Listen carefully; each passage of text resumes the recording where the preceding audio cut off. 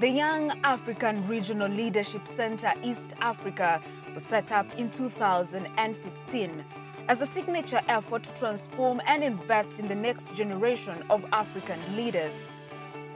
Participants between the ages of 18 and 35 are drawn from 14 different countries in East and Central Africa. The center has become a regional hub for transformative learning and enhanced leadership experience. We have over 3,000 alumni having graduated from the center, distributed across all 14 countries. And we have great transformational stories. The process of training itself was very unique. For the whole period that I was in YALI, nobody had given a wrong answer to an instructor. And that was very mind-opening, you know. Just the fact that you're in a space where what you say will be heard. It was liberating.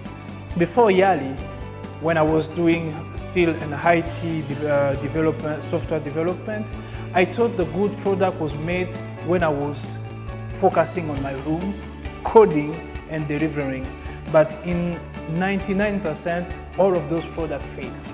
But with YALI, design thinking has helped me a lot. For me, YALI was a session of self-discovery, learning who I am, what do I stand for, what do I envision for myself, where do I see myself in the next 20 to 30 years? Will I be a person of influence, or will I just be like any other person, the ordinary person?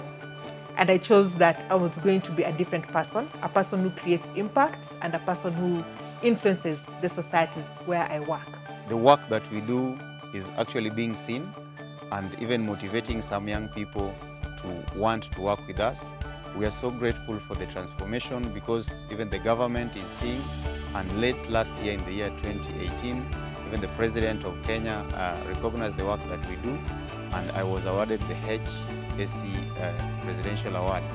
Now that I'm a better leader and I'm a better person, I was actually able to be part of the pioneering team that started the Entrepreneurship and Innovation Club at the Pan-African University. Through the design thinking class is when I got the idea of addressing a nutrition problem in my community, and I founded an organization called Tule Vyema. We raise awareness of proper feeding practices in the community through nutrition health talks, and also teach young women of reproductive age how to cultivate indigenous vegetables on sacks. When you come as a team, because we believe to be independent is not enough, you need to be interdependent. Work as a team, share the ideas, and that is what been the core session in YALI. We have achieved this through the 3 tracks of leadership and empowerment that we carry through, which is business and enterprise, civic leadership, and public management. We also have drawn the participants from a diversity of backgrounds that includes rural, peri-urban, and urban. And we also have women and men. In fact, we have a 50 to 50 ratio of women to men joining the program. And we also have persons living with disability who come to the center. Some of most of people in society, they can imagine that a person with disability can do nothing in his life. But as I attend the YALI program, they have good imagination, or they have a good mind concerning with persons with disability. As transformed young African leaders, the alumni of the center continue to influence their communities through their initiatives and programs. The future of the center is currently focused on sustainability. Because funding can only go so far, we are appealing to more organizations to come hold hands with us, because we stand to be counted as a people that are hoping to reap from the demographic dividend of a great number of young people that are going to be living in Africa by 2035 like no other time before in history. Based on the experiences that I got at YALI, I'm able to transform lives and being part of the society.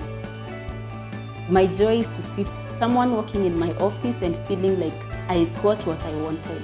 From my experience, I worked as a high school teacher for 2 years and as a graduate assistant and assistant lecturer for 4 years at Eritrea Institute of Technology. but the way I used it for teaching my students was different from what I learned from the facilitators. And during the training at YALI, it was very interactive. The facilitators and the trainees, they were interacting each other, they were giving ideas, and this is one of the best things that I have learned. And one thing I observed is that no African country which is unique. Challenges that we face as a country here in Kenya are the challenges that other young leaders face in other countries.